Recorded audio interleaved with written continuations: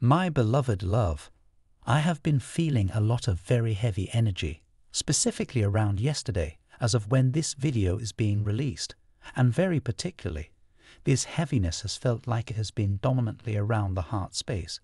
I know that as with all of my readings and all of these messages, this may not connect with everyone, so only take this if it does resonate with you. But for someone listening, I'm just picking up a lot of sadness around the heart space, and I feel specifically for a divine feminine, this heart chakra heaviness has a few different potential sources. One of these is feeling a kind of pulling sensation towards a particular person or connection. This could be someone from your past, it could be someone that you have sensed yourself spiritually connected. With that, maybe you haven't even fully interacted yet within the physical world, but regardless of how this connects for you, it's almost like a sense of longing that, energetically speaking, is almost as though someone is pulling on your heart space. And I'm hearing that for some of you, this heart space pulling is occurring because you are actually sensing a higher timeline where the two of you are already in a very happy, harmonious reunion state, and possibly even working together towards some shared mission or purpose.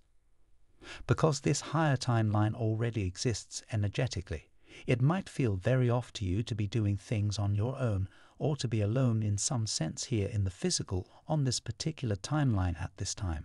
But know that nothing is going wrong in all of this.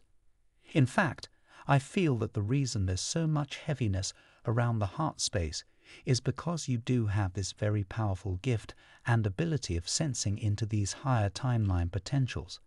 And this can create some pain at times because you are so highly intuitive that you feel those disconnects in a much more amplified way than other people feel them. When I'm talking about disconnects, I mean you can sense that there are higher potentials, connections, solutions, etc.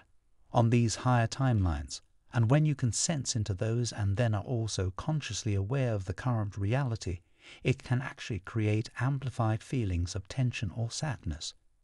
Someone who is less capable of sensing into these higher potentials might actually have a kind of bliss in their ignorance, so to speak. And I don't mean ignorance in a negative connotation. I mean it in the literal sense, meaning they are unaware.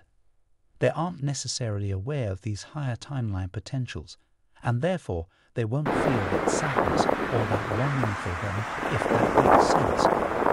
I know this is a very esoteric conversation, but I feel like for someone listening, this really gets to the core of who you are as a soul, some of your profound intuitive gifts and abilities, and how some of those gifts, although they are gifts from a spiritual perspective, can actually create at times certain negative symptoms or side effects.